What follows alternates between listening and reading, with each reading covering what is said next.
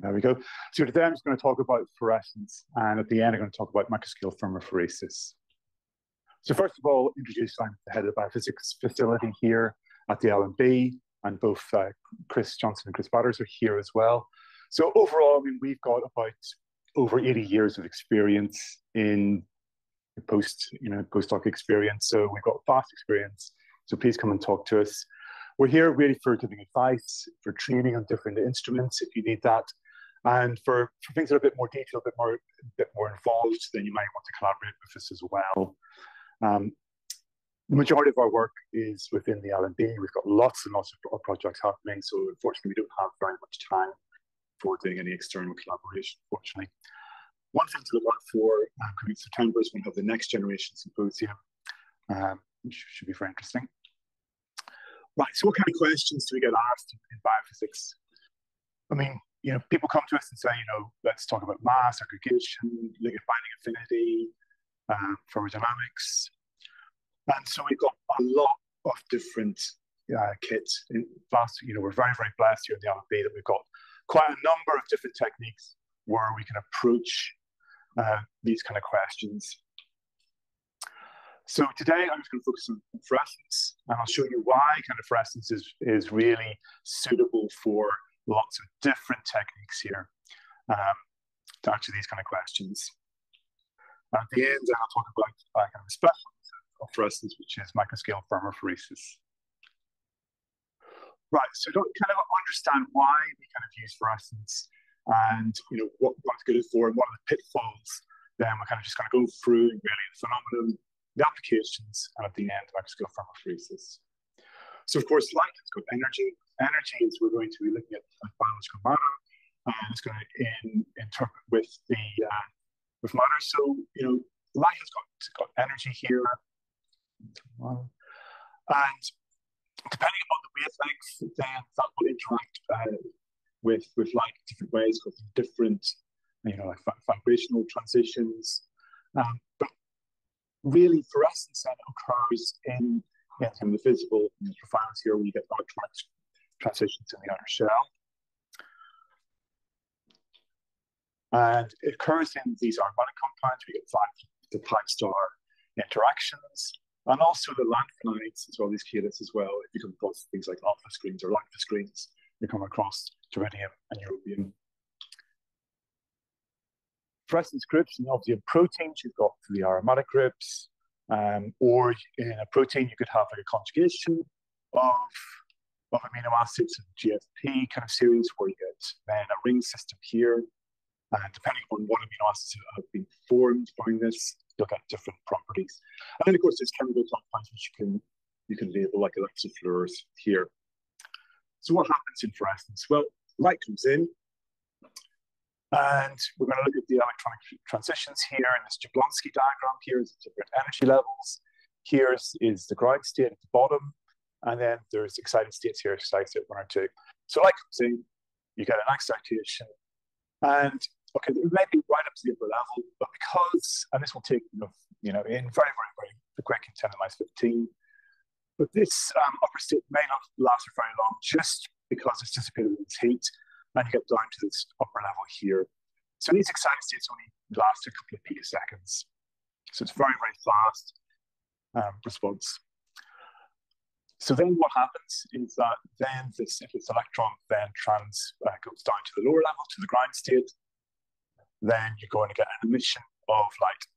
And of course, the band gap here is much smaller than here. The excited state's here, so it's less energy.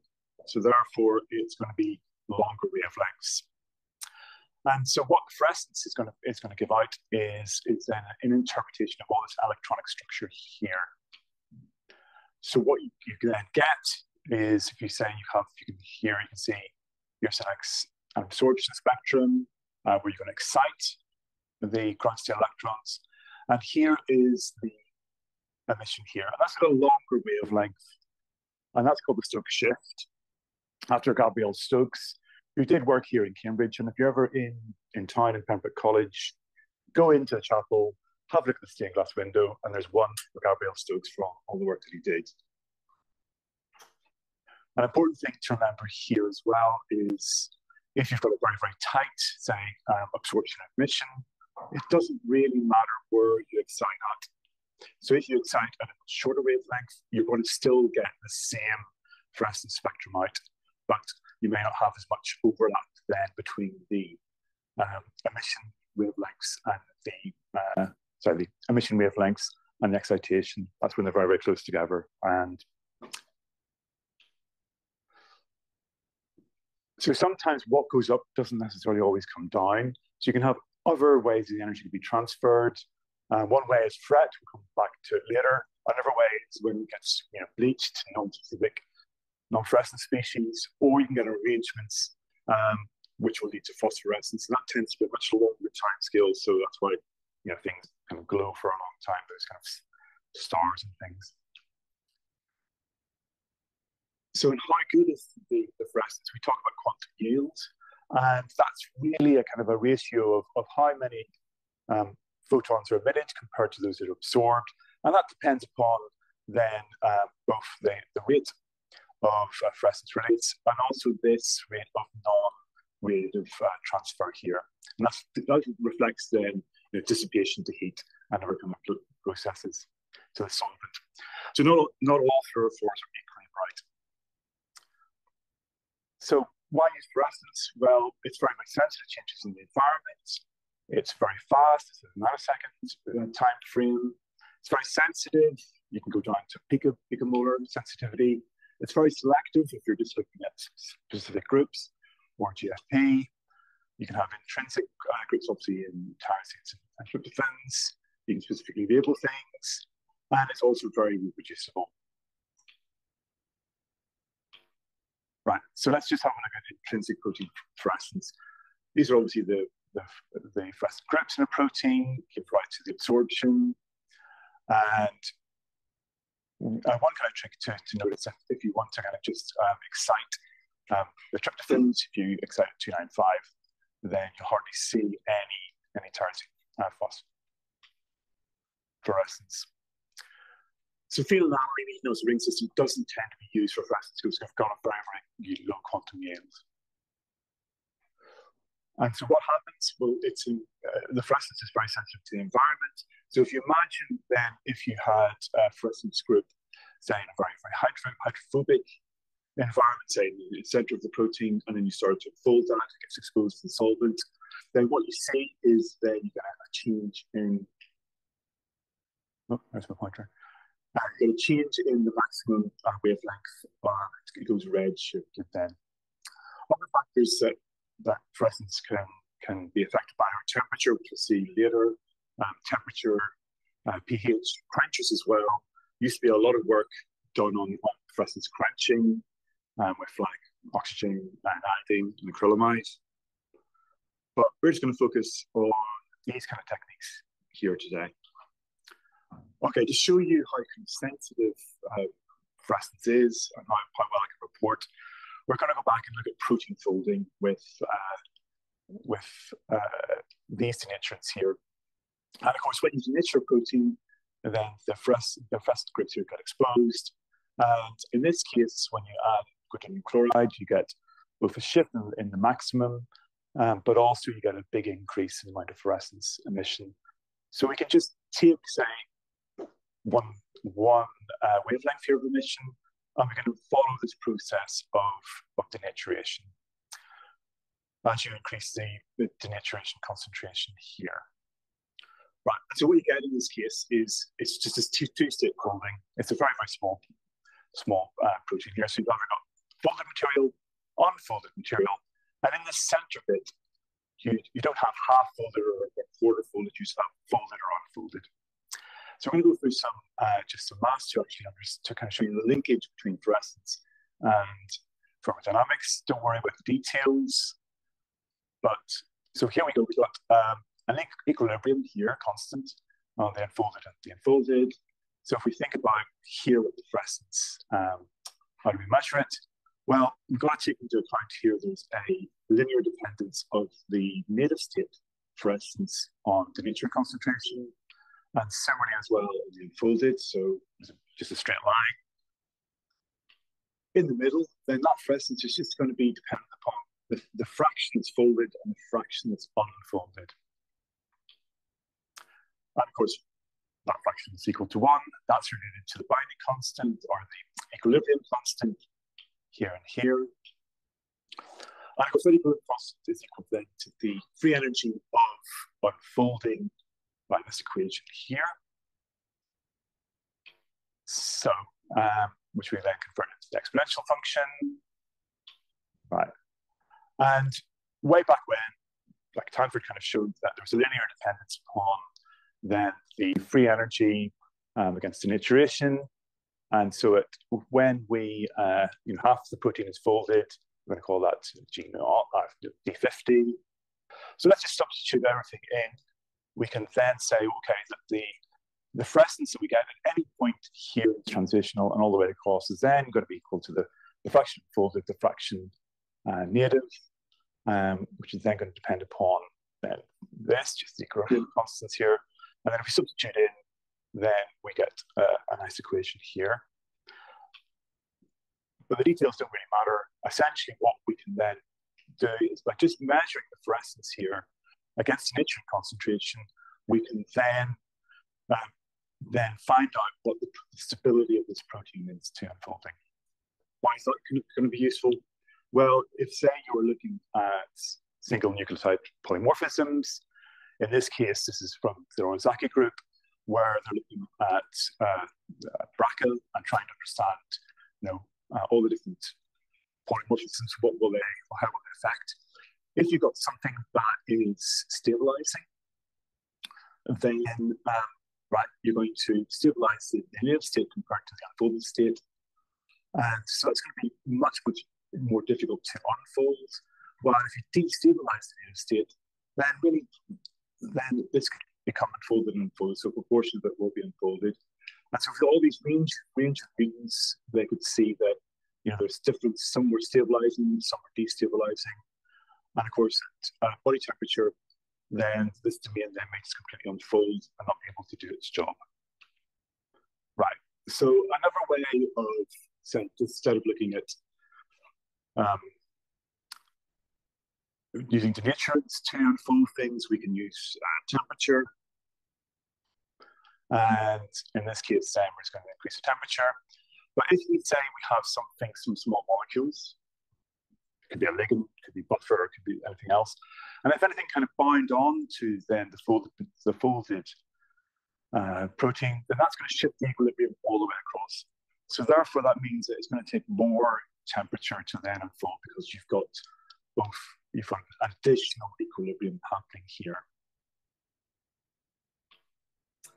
And we can do this with intrinsic protein fluorescence, then by using Prometheus. It's very, very small scale. It works in capillaries. You can do 48 at a time.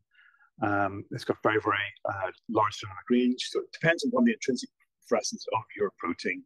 So some proteins may be going for fluorescence. You can use very, very little. Others you may need more. You can use membrane proteins, and you can also look at aggregation as well by this backscatter. And so what people can do in this is then just screen things. But we'll have a look at one of the issues with this. Of course, what happens if you then just take an example here where we're looking at the denaturation, and this is with the nutrient between the unfolded and the native. And if we just follow that with temperature at that wavelength there, then the fluorescence goes down. So we can see in the absence of urea, then we get this transition here. But that's very, very difficult to interpret. So the way that the company has kind of overcome this is to then look at two different wavelengths. And so then you can then compare both the wavelengths, and this is going to take care of the fact that the fluorescence is going to go down. So we kind of look at the ratio of this 350 to 350. So you're looking at really the difference in the shape. And so here you can get a much more recognizable transition here. And if you take the first derivative, then you get the maximum and minimum here. That's would be termed what the melting temperature is. And you can screen, say, different buffers, or see what the effect is of, say, putting DMSO into your protein sample here. And in this case, we can kind of say that, well, yeah, TRIS is maybe okay, PBS is okay, DMSO slightly destabilizes it. You can also look at aggregation, because there's backscatter here, because the light that shines through, then it will come back again, it will detect it. And if you get lots of aggregation, that's going to scatter the light. You'll find out a lot more about that in Chris's talk soon. And so here is, we have like a purple here is the fluorescence ratio. This is going to go down. And then the backscatter here in black, you can see what's happening. The transition is happening later. So what's happening is the protein is unfolding, and then it's aggregating. And which, if you see the first derivative down here at the bottom, you can see this here. Right? There's the unfolding, and then this is aggregation. And of course, that then brings me back to kind of just put a big kind of warning sign, is that because you're getting aggregation, this folding isn't reversible. So you're not actually looking at an equilibrium. And because you're not looking at an equilibrium, that means that really it's not thermodynamically, right to say that this is the melting temperature, because that would needs to be something that's going to be folding and unfolding. The aggregation, the stuff is going to aggregate. It's not coming back again. So just be careful. So here's an example of using this technique in the James's group. So they had this capsid protein, and they found this pore in HIV capsid protein here in the center. And right, you can see it here. And it seemed to be in kind of an open and closed. But what was quite interesting was it was quite charged in the center here. So their idea is, well, we could actually block this pore by using these substituted oxybenzene here. And you can see they can put different amounts of substituents on here. And then what they could see that here in the IPO is melted here. And as you added more and more, so you added, 5, 6, 7, sorry, 6, sorry, here, then you shifted the temperature here. So then this was more able to kind of cross-link this pore. So not only can you just do fluorescence by, the changes, you can also look at fluorescence quenching. So this is the case of just looking at ligand binding. And in this case, this was a domain, then it bound to ATP. There wasn't necessarily any fluorescence groups in the active site itself, but what it did, we could see that you actually got fluorescence quenching here, and that this difference in quenching with nucleotide, you could follow the binding, which we can show here. And so here's a curve we have to correct as well for the inner filter effect. So in this case, we're going to actually measure the binding, find out what the KD is. And this is what was using a non-hydrolyzable nucleotide. So in this case, we're going to assume that the amount of complex to be formed between the protein and the ligand is going to be proportional then to the change in fluorescence. And so there's the equilibrium constant. But because then we've got very, very small amounts of enzyme here at the main compared to the amount of ligand we're going to put in, we can make the assumption that actually the amount of ligand you put in is going to be the same as free ligand in there. So we don't have to really worry about kind of changes in that concentration. But of course, then the protein itself, that's going to change. The concentration of that is going to change because it's then going to be taken up into the complex. So we need to account for that. And under these conditions here, then, as I said, that the concentration of the ligand is so much more compared to the KD and compared to the amount of protein. We're going to make the assumption here that the complex is equivalent to the change in fluorescence. And then when we get to the maximum fluorescence here, we get to saturation. That's going to be equivalent to the total amount of protein being taken up. Substitute those in to the equation here, and then we get a nice little equation that then just relates the change in the fluorescence against the amount of ligand you put in to give us out the KD. So that's steady state. if we wanted to look at, say, things in a bit more detail, we wanted to then interpret, well, what is this binding, involve? What's the on rate and the off rate? Then we need to go to a much shorter time frame. We can do this using stop flow. Again, using fluorescence. And what we have is we'll have, say, the protein in one syringe, the ligand in another syringe here. They're going to go through a mixer into a cell, and the solution is going to go all the way through to this stop syringe here. Light's going to come in from the side. We're going to look at fluorescence at right angles here. We can also look at absorbance. And then what happens to actually get the time frame is that we're going to drive this pneumatically. So we're going to, under pressure, we're just going to pump it really fast. That's then going to push the solution. Let's go back. This is going to put the solution very, very quickly, drive some of it mixing into the cell, which is a small volume. And it's going to trigger then this stop to start. And so it'll start to collect. And we can look then in the millisecond time frame. And in this case, then we can look at the observed rate here and then build up. Another way of looking using fluorescence is if you could use it as a reporter for an enzyme kind of kinetics. In this case, again, it's an ATPase, where it's going to release organic phosphate.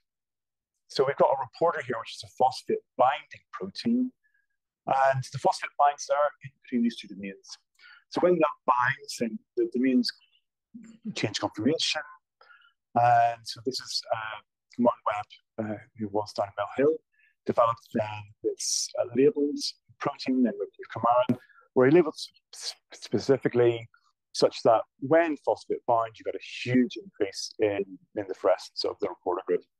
You could then titrate that against a known concentration of organic phosphate. So then you could use that with an enzyme and measure the change in fluorescence and then calculate that back then to the amount of phosphate. And then again, you're looking at early time points to do the kinetics. Right, so let's look at extrinsic fluorophores. So this is not intrinsic, this is not using natural amino acids. So one way of looking at, again, fluorescence denaturation with temperature would be to add in something that binds onto the unfolded material. So this is Cipro orange. And you put it in, and then it binds onto an unfolded material here. So it excites here at 495, 492, sorry, and emits at 610. And you get a massive increase in fluorescence when it binds onto things. So this is used widely in ligand screening. And the reason for that is because these wavelengths here are very compatible then with qPCR instruments. And you can see then, look at differences, say, again, you can look at buffer changes, but a lot of the time it's looking at small molecules. Okay, another way of using fluorescence is to look at changes in mass and size, and taking into account the tumbling of fluorescence groups here. So you can imagine that, if say you had a protein that had a GFP reporter binding something big, it's going to kind of tumble much slower here. Or if you say you had, say, a ligand here, this is like diubiquitin or whatever, and it got cleaved, then if you only have one labeled protein, then that's going to be much smaller. So how are we going to do that? Well, we can use polarized light. So we're going to excite the fluorophore here with polarized light. The light is shown for polarizer. So the light is going to go in one direction. So then the fluorescence group needs to get into a specific orientation where its dipole is aligned then with the polarized light, and it's only then that it's going to press. But imagine this is quite small. It's going to tumble in kind of the nanosecond kind of regime. You have to remember from the first bit, fluorescence only lasts for maybe a couple of nanoseconds. So by the time then it emits, then the molecule is then going to be then in a different orientation, and then the light emitter is going to be in a different orientation. But what happens if we bind that protein or that fluorescence group with something large like a protein? Well, The tumbling then time is going to be much, much longer. So by the time the fluorescence group emits, the orientation of the protein is going to be pretty much the same. So the light that comes off is going to be pretty much in the same orientation as it went in. So imagine we were doing that as a kind of an assay. So you had lots of, say, small molecules, could be like labeled ATP or something.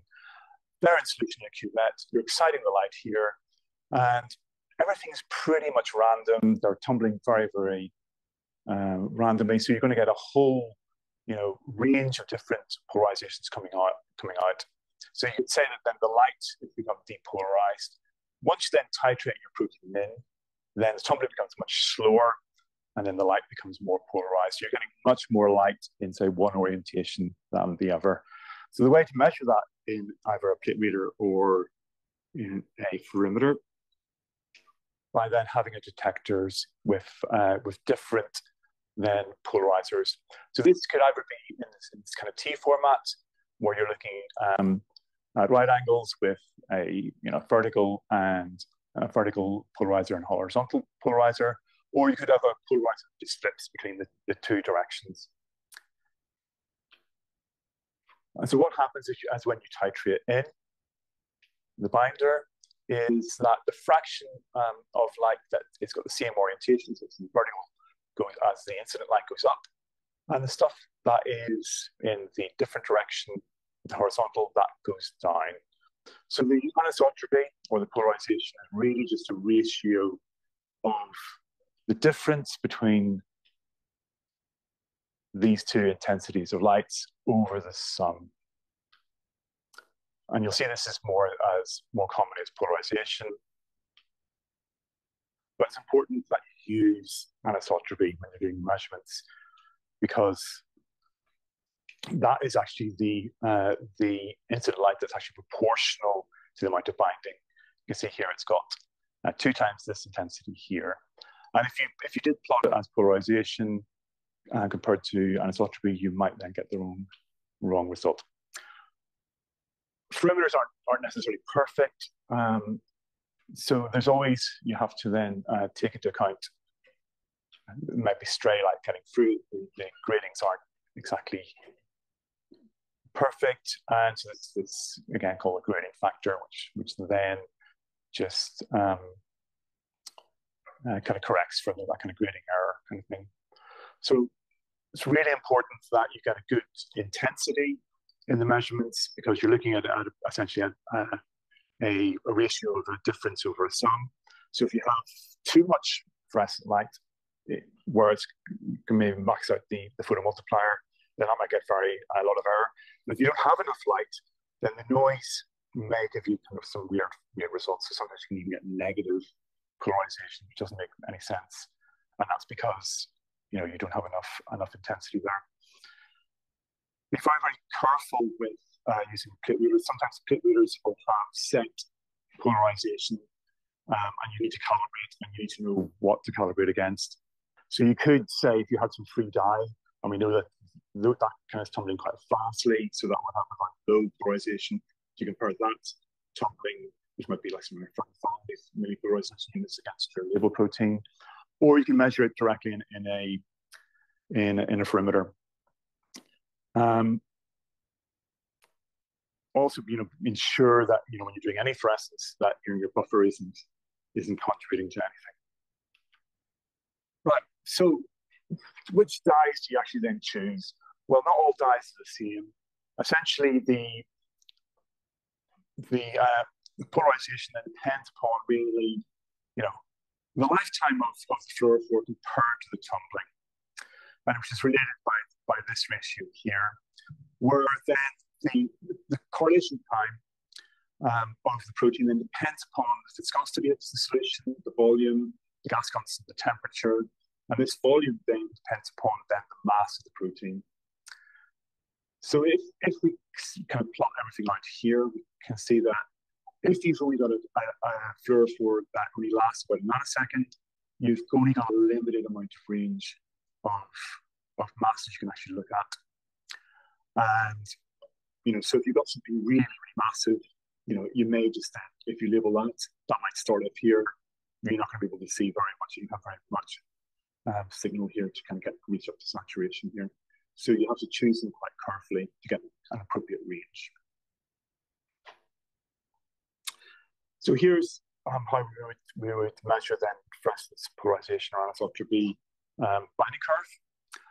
This is going to be slightly different than the previous one because that the amount of the ligand that we've got is we're going to give a small amount, say it's going to be in the nanomolar range, and we're also a lot of times in the binding constant is going to be very, very tight as well. So then we can't really kind of take into that assumption that this free so the total amount of say protein going in is going to remain, and that's going to be the same as the free because that's going to be depleted. Right. So like before, we've got say an initial polarization here, and then we've got an end polarization, and in the middle, then this polarization is going to depend upon where we start, and then the difference is going to be then dependent upon how much of the complex we've actually formed compared to the total amount of labeled material. Right. So again, before, it's just the equilibrium constant, but in this time, then we have to take into account of both the protein kind of being depleted and also the ligand being depleted as well. That gives us a nice quadratic, which you can solve, and we just plug that in. So you can see here, this is just the b minus square root of b squared minus 4ac over 2a, and then we can fit that. So here's an example from the from Laurie Passmore's group, and so they're looking at deadenylation. So this is the deadenylation complex here, and so that takes messenger RNA, poly-A, and degrades all this. That degrades the message. So the question is, so how are some transcripts then got a longer lifetime than others? It's, how can you get specificity there? Because it's just looking at a poly-A tail. So what they found was there's accessory proteins here that actually bind upstream of the poly-A sequence, and they're specific for different sequences. And they will then, because they've got this very low complexity region, they seem to then target then the deadenylation complex for their specific sequence. So if they tested these constructs here, this is PUF3 and ZFS, and they made then the same poly-A at the end and the different targeting sequences here, and they labeled the RNA with FAM.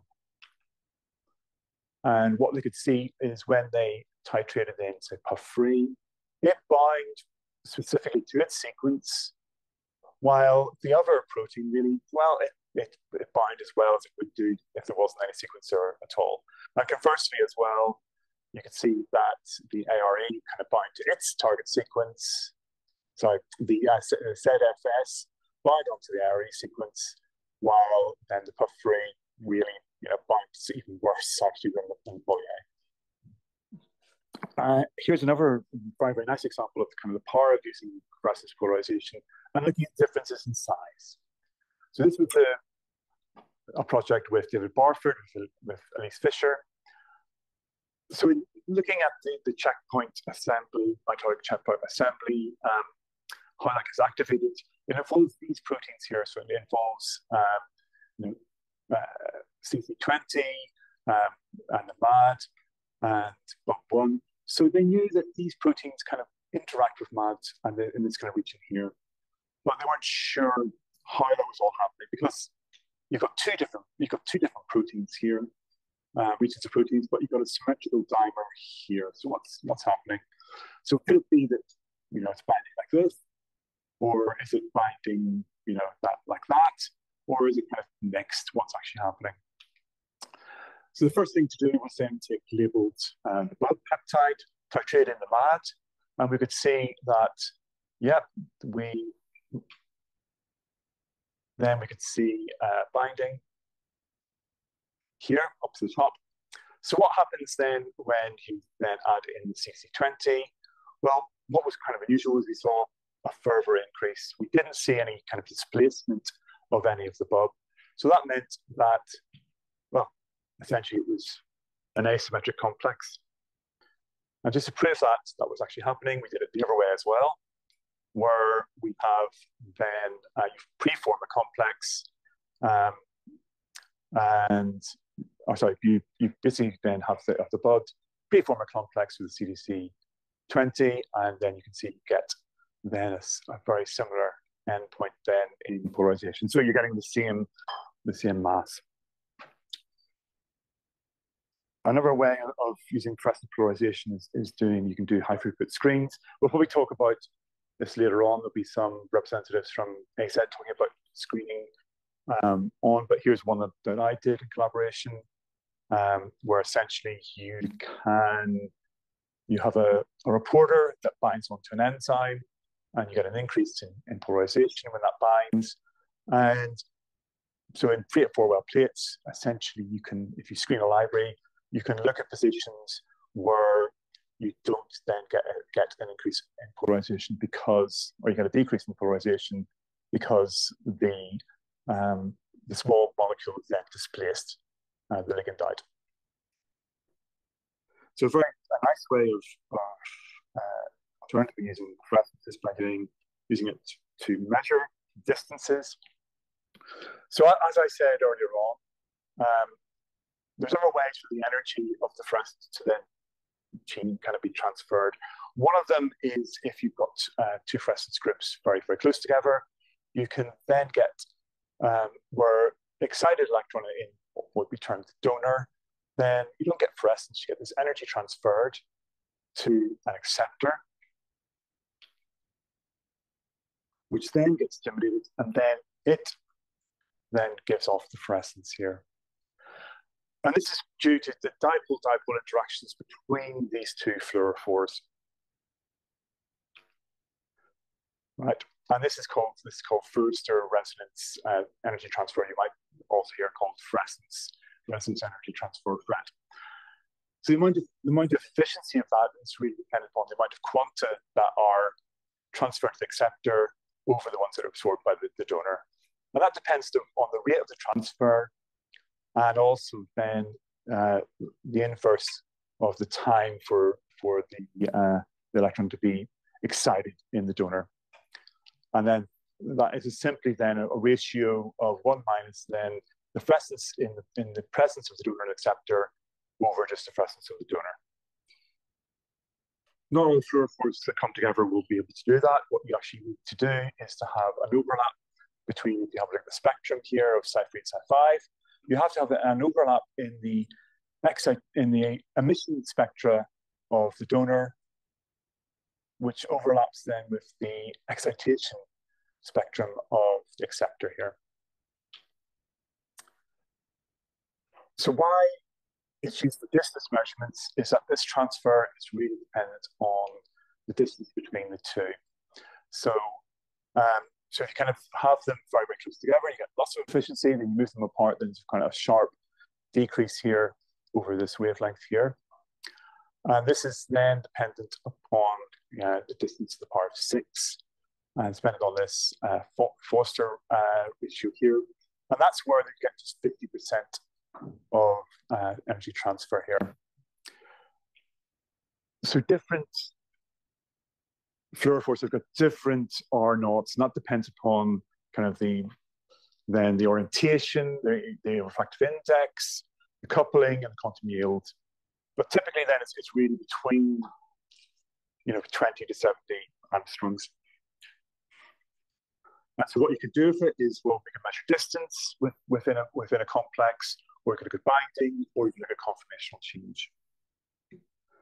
Of course, the spectrum themselves are going to be a bit messy, because not only are you going to get, when you excite the donor, you're going to get the donor emission. And if you get them FRET, you're going to have then the acceptor emission as well. So how do we calculate what the FRET is? We can do it 2 ways. We can either go from the donor fluorescence change or the acceptor fluorescence change. So let's just first look at the donor. So we need a control, which would be then just the donor by itself, because we need to know, well, how much energy do we get out if we didn't have the acceptor there? So you need to make then two molecules where you've got donor and acceptor, and also then the donor by itself.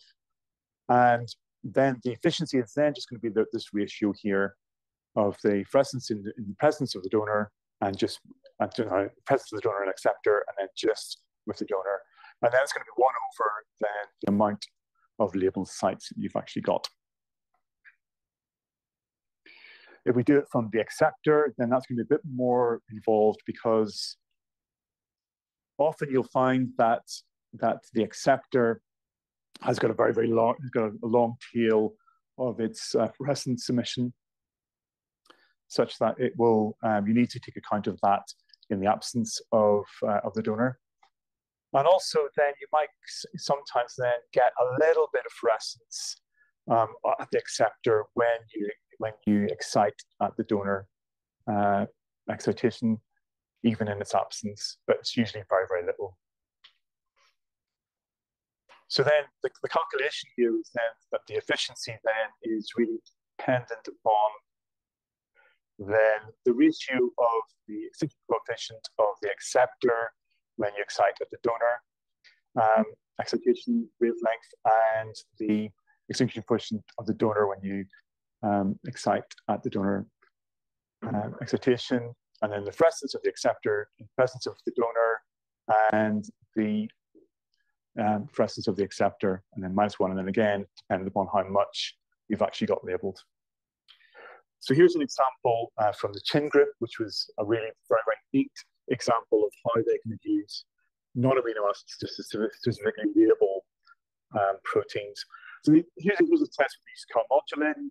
They put 2 unnatural amino acids here at these positions here, and these were then reacted to 2 different dyes. So that you got effect between these dyes, and they show that by then if you put the calmodulin into different nutrients, you got unfolding, and as it unfolded, then the donor, actually the acceptor fluorescence went down because FRET was decreasing, and consequently the fluorescence of the donor increased. So that was saying it's expanding and increasing. So we've got lots of different types of fluorimeter and plate readers. So a good thing about the things is that you need a lot more sample than for the fluorimeter, but it's got much better control in terms of temperature and flexibility in terms of monochromators. When we got plate readers, of course, you can put that in your multiplex, and you're going to use very small volumes. It's very sensitive, but we are a bit limited because it's got optical modules, so you have to choose what the excitation and emission is. Right, so practical tips, good signals, good data. So you want to make sure that you're not going to have, you're looking at fluorescence and not light scattering. You make sure you're not getting aggregation, make sure everything's clean, is your concentrations accurate. When you're working at very low concentrations, say in the nanomolar, you might get some sticking. So sticking of, say, something that's labeled to your pipettes or the tube. So sometimes it's quite good to put a bit of detergent in there.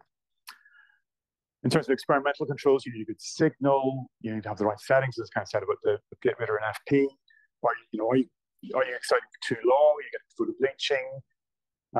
Don't have time to talk about the inner filter effect. Background fluorescence can be an issue.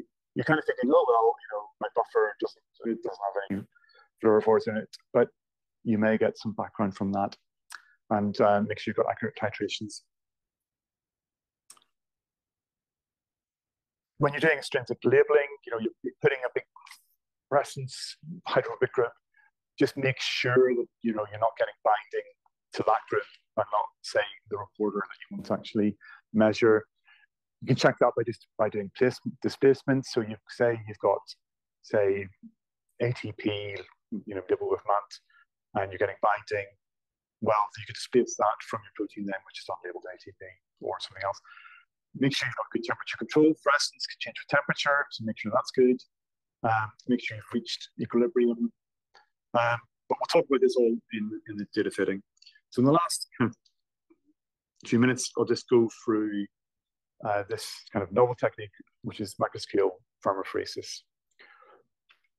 Okay, so we've got this this new instrument. It's been updated. Again, it's like the Prometheus. It's got works in capillaries, which we kind of slide into the instruments. So what's thermophoresis? We all know what electrophoresis is. That's essentially movement under charge difference. Thermophoresis is a movement in a gradient of heat. So and that can depend upon the charge, sorry, size and hydration shell. Both positive and negative thermophoresis. So in positive, then it's kind of moving away from the heated area. In negative, then it's moving towards. Oh, there we go. Okay, that's positive. And if we think about this one here, it's going to be negative. So we're going to heat a spot about here.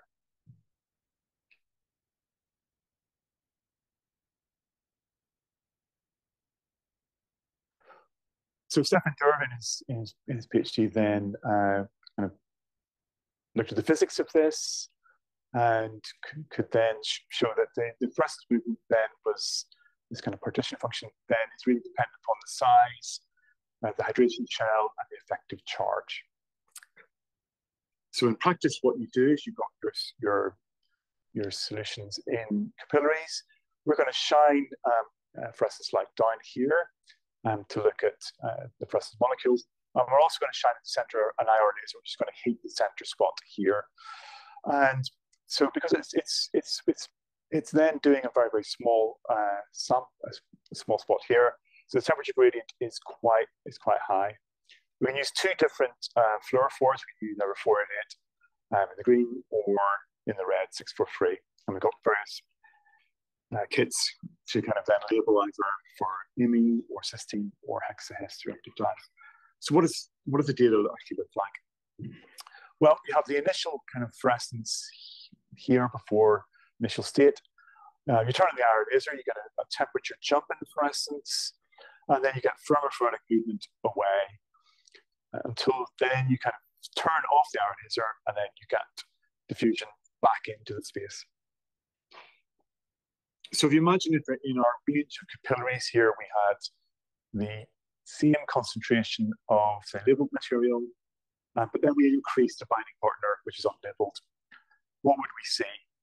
Well, because we're going to get changes in size or charge, then you get differences in the thermophoric movement. And we can then look here at this part, look at the changes in the fluorescence, and then we can fit that then to the equations like before.